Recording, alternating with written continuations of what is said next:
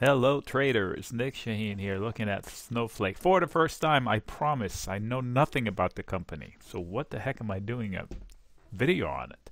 Um, I knew nothing about Palantir. Did a pretty darn good video on it not too long ago.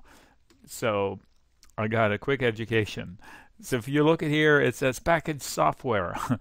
Everything is packaged software. So the way I understand it, this is a slice and dice company of data where it's agnostic as to where the data comes from. So good thing, because everything now has become data.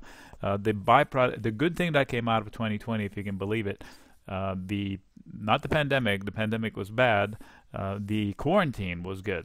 So that's really what destroyed businesses and caused businesses to panic and rush into what? The cloud, online, everything online. Every business needed to have an online sales revenue presence, so that Shopify, Amazon for the shopping, all these tech companies, heck, Overstock was almost out of business. Wayfair, it's just new life, right? So this is the company here. Snowflake is the kind of company that takes advantage of that. So clearly, too much love at the IPO, and then confirmed here. And if somebody didn't book profits up here, they love it too much, and they shouldn't be watching this video, because nothing is going to tell them to book it. They're in it until it hits $6,000 million. So I saw this one guy on TV who came out in defense of it, which is fine because he had a valid reason to. He had his logic, but immediately jumped into exaggeration. By instead of just saying buy the dip, he went as far as saying it's going to be the fastest growing company to $5 billion ever. Like, okay, how about we take baby steps? CRM I think has that, but they didn't do that overnight. So this is a very young company. Let's take baby steps. First order of business is let's buy the dip before we call it to be the best ever of all time. Before we calling it the GOAT. Let's go with the buy the dip. And I would buy the dip just from an initial instinct. So I looked at it when first the headline came out, and I think this blue line is the aftermarket hour where it's trading. It went down to a point in time that was perfect. So I'm going to drill down a little bit. This is just, the daily is too big of a candle. It came down to this. So it knows what it's doing. The low overnight, after hours, was at this candle down here. So this arguably served as the neckline for this last extension. If you want to say this was wrong and this was the base for this rally, they priced it all out. That's a good thing.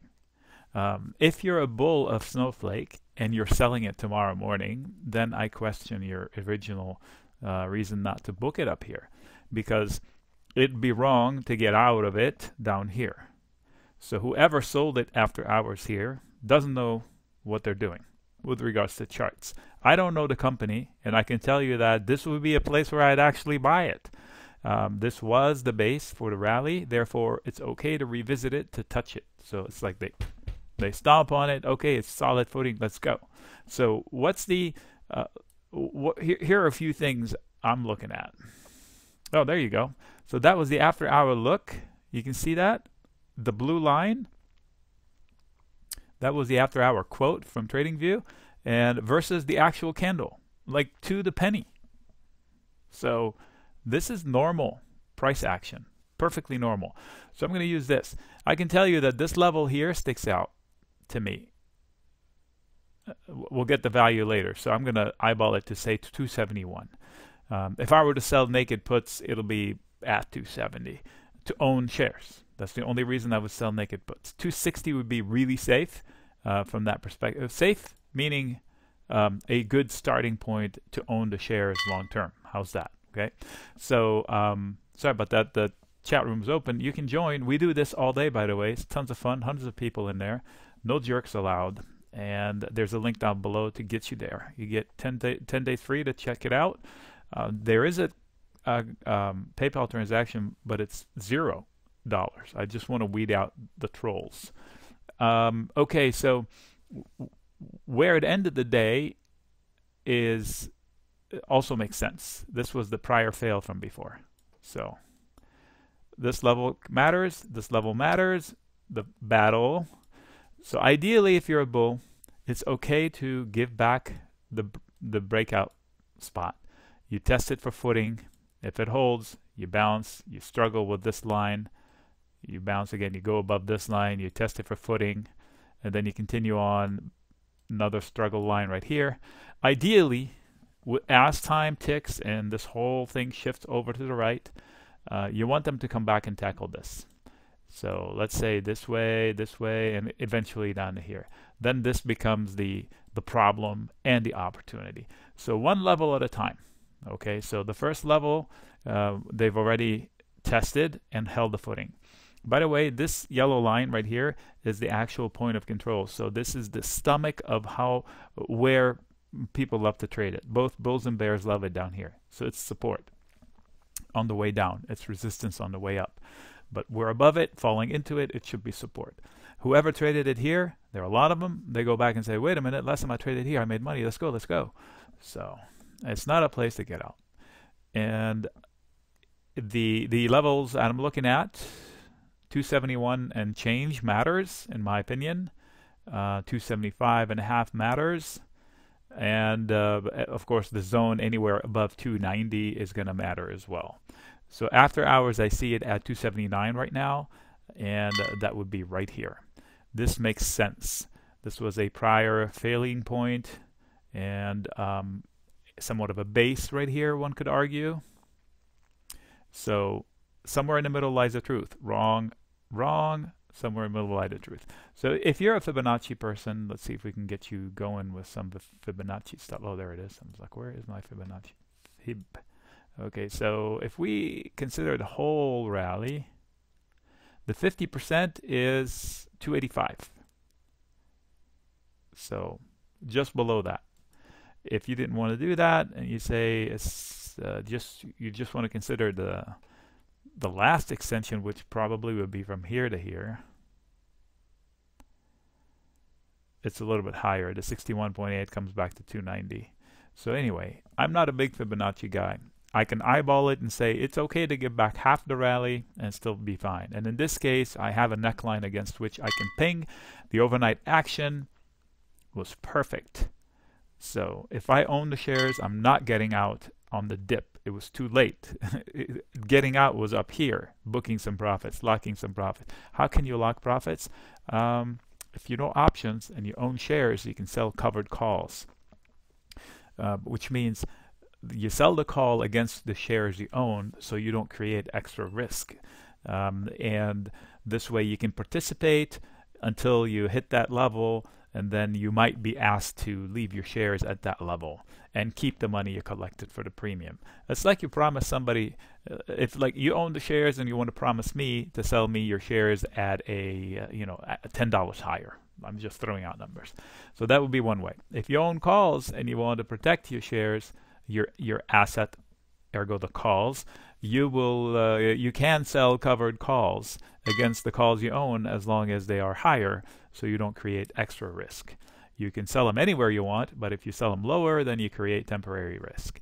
If you sell it in the same time frame, that's doable, but usually people sell them shorter term, kind of like a call calendar or a call diagonal.